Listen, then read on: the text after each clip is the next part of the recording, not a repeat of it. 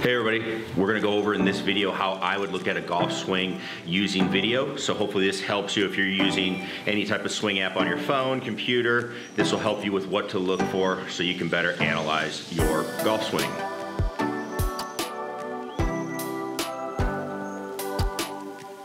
Hey everybody, Scott Oaken coming at you here. Hopefully everybody, you are out there being safe and healthy. I know it's a tough time in this quarantine time. We're in quarantine lockdown here outside of Chicago. So just trying to get through, working on our games, giving us something to go over and have something that passes a little bit of the time, because it's it's been a little bit tough to do that. We're on day, coming up on 2 weeks almost, and basically not going out at all. So we have to figure out things that we can do. For me, one of those things is I've decided I want to get better at my golf game. So I wanted to show with you how I would use a tool like Live View or Coach Now, that's what I use, and Huddle, V1, all of those. How do I look at a golf swing? And so you can take this and hopefully get better on your own as you're looking at your swings, all right?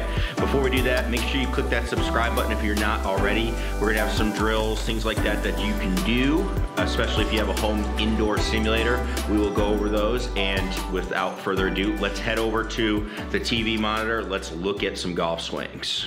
All right, everybody, so we're here. We're at the Swing Lab. Let's take a look at this swing. A little bit about this player before we get into it. He is a pretty good player. I think right now he's at about a 6 handicap. At one point, back in the day, I know this player finished top 20 in their high school state tournament. Very easily could shoot 70s, low 70s, and very rarely would go much higher than that. Now, not playing as much, so that's gone up a little bit, but still a very good player, can get the ball around. He's got a great short game, but what we're looking at is struggling with a little bit of a shot that's drifting to the right, and it's very high, so he's losing some yards, and just overall inconsistency of that direction. Because he's battling the right, sometimes we'll see it go left. So let's take a look at what we got. So when we look at this swing, I'm going to take a look at the right side first. We've got two videos. The right side video is actually a full swing, full speed, right? And so one thing about when you're doing videos for your swing, I think you should always take it in full speed. That is a great option. If people are sending them in for online lessons, I'd rather see it, unless it's really low lighting and we need those extra frames, I'd rather see the swing in full speed. I'll sacrifice not seeing the club for a swing or two. You'll see even when we go slow-mo, like it gets a little blurry anyway. So I'll sacrifice those frames to be able to see the flow of the swing and how everything's going. So I always like seeing it in full speed and then slowing it down a little bit from there. But let's look at that face-on view. So this player, let's just play that swing through. You can see pretty good. Video's not so bad as well. You can see they're moving the camera a little bit. Look back at our video on how to film your swing if you want to see what we're looking for, but not a bad view here. A couple things I'm going to look at as we're going through and looking at a swing. I'm gonna just pay attention to a couple of things from this angle. One, I'm gonna get one on the head. I'm gonna get one on the trail hip, one on the lead hip. What we're looking for there is just some ways to see, all right, hey, is this player moving a little bit? The other thing I like to draw and just get a feel for is where is the ball in relation to his head? So you can see his head pretty stacked over the ball. Maybe I'd like to see that a little bit behind as well, but we'll see how his head moves in relation to what's going on, all right? So let's go ahead, let's start playing it through. So we can see, again, camera moves a little, but what we're gonna see is on the right side of his body, so the left as we're looking at it, you're gonna see, especially his knee and his body, if the camera doesn't move, you would see him probably move well into that green line. But because we see the camera move and we still can tell that he's moving towards the green line, we can definitely see there's a little bit of sway going on into that back side, okay? Now, we'll notice it a lot on the way through. As he's going to hit that ball, again, you're gonna see his body move really far left into that lead side.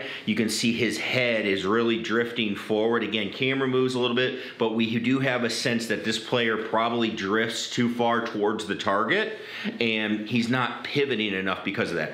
When you're drifting too far into the target, you're gonna get really over the top of the ball. You're gonna get what we call very steep. You're gonna have to hit the ball really, really perfect to make good contact. A lot of times too, you're gonna see the face really start to open up. That almost like you're trying to use bounce on an iron shot. You'll see that, but you're really gonna just struggle to keep the face stable doing that. You're gonna have to really do some twisting as you go through the ball. So I expect to see, especially when we go to the down the line view, I expect to see a lot of club face twisting.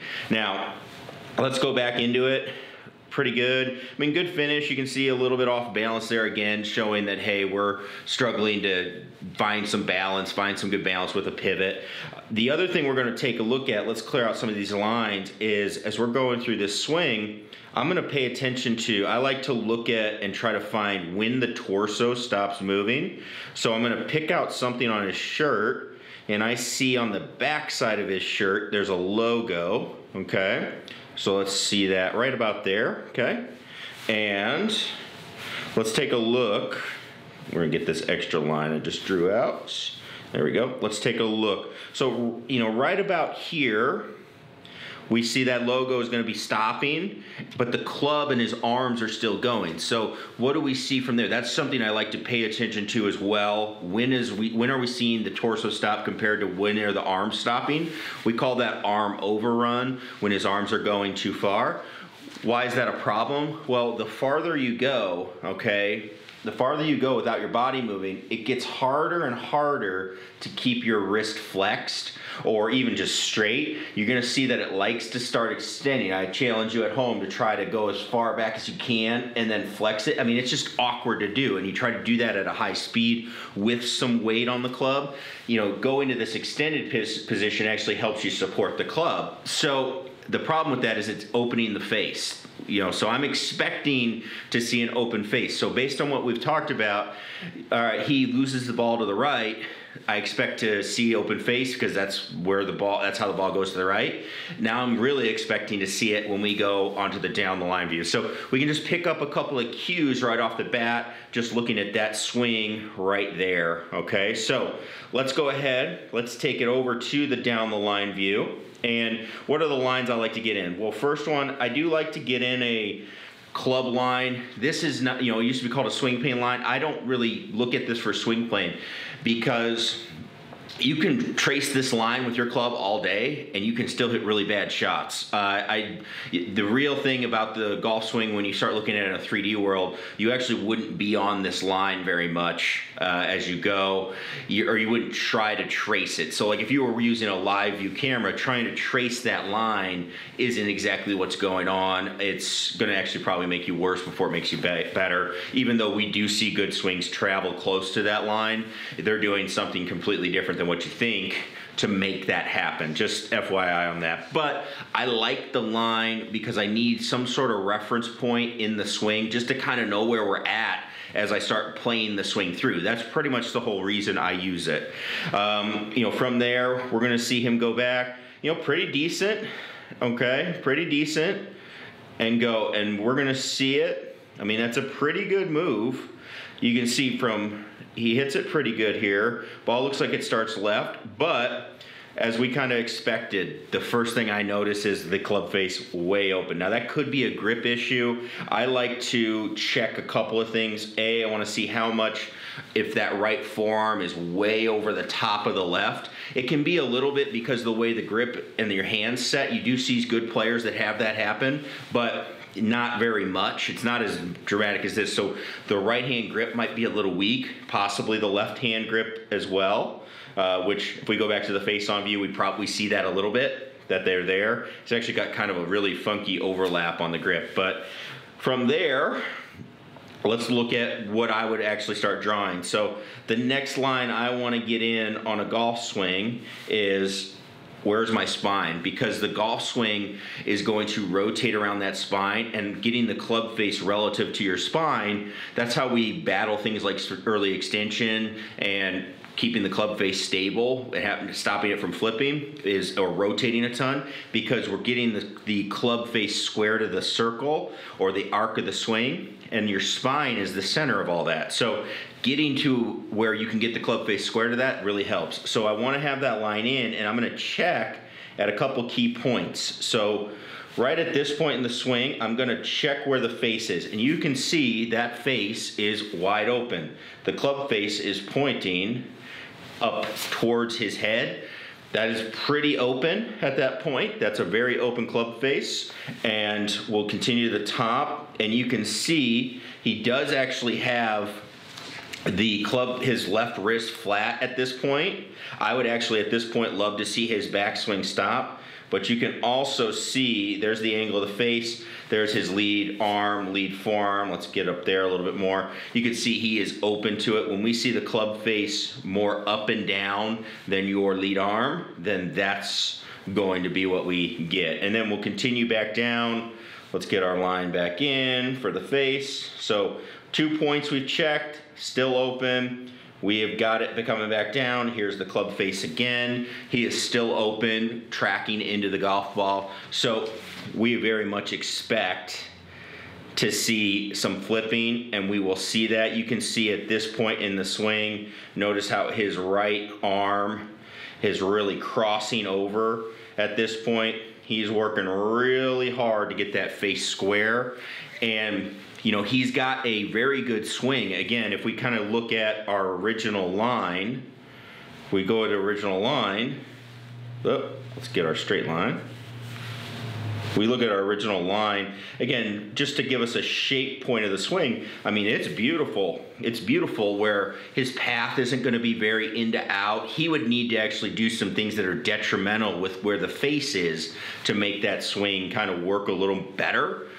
But what do we get from there? We get open face. We've got to get it square. So what do we get? We're going to start getting some squaring action by adding loft. If you have an adjustable driver, a lot of times when you're closing the face or putting on that draw setting, usually it means they're going to add loft.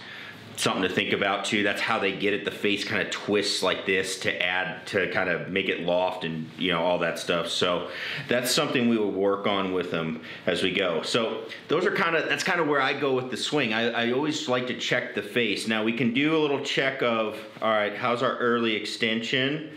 You can see this player does a decent job of it. Again, a little camera movement from the video he sent in, but it is a pretty decent job at not early extending, but he's still losing that ball to the right. So he's a good enough player to know that he shouldn't early extend. He needs that space to hit the ball solid, but because the face is so open, he is going to lose the ball right a lot. So what would we need to do? One, we need to check grip. Grip is how his hands are on the club. That has a huge impact on club face. Probably need to strengthen it up on both sides, his left and right hand. We look at that, and then we would be working on takeaway. A lot of, you know, quarter takeaway swings, taking it back, feeling like only taking a half backswing. For him, that would feel like a half backswing, but I bet you it would be a full looking swing, and making sure that wrist stays bowed. If he can do those things, he'd really be in good shape. That's gonna help him really get that golf club in a good position, de-lofted a little bit, getting the ball to flight down, and also getting the face shut without having to add that loft. So that's how I would analyze this swing. Hopefully that helps you as you're looking through. You can see I look at it more from what are we doing in action. I don't like a lot of static lines right off the bat. We can check some of that, but my main concern is where are we at? There's certain dynamic positions as we're moving the club. I want to see how that relates to some of the kind of things that we want geometry-wise in a golf swing that make it consistent. So, all right, so that's looking through a golf swing. Hopefully this kind of gives you an insight into my mind as I've done this, you know, thousands and thousands of times, helping people not only in person but online looking at their swing. Hopefully, if you have questions, please post below. But if you're not a subscriber already, make sure you click that subscribe button. We're going to be going over 4D motion, the 3D motion sensors I have, where we talk about some of the things that I see and how we can translate this to video. Why on video are we able to pick some of this stuff out? Well, it really comes from the 3D research we do away from working with students. That really does help with that. So don't miss out on that if you're really interested in the golf swing. I think that's going to be a lot of fun. So we'll see you in the next video. As always, thank you for watching, and everybody stay safe, stay healthy out there. Really wishing for the best for everybody, and we will be through this soon, back on the course, ready to rock and roll, hopefully very soon. Thank you for watching. We'll see you in the next video. Peace.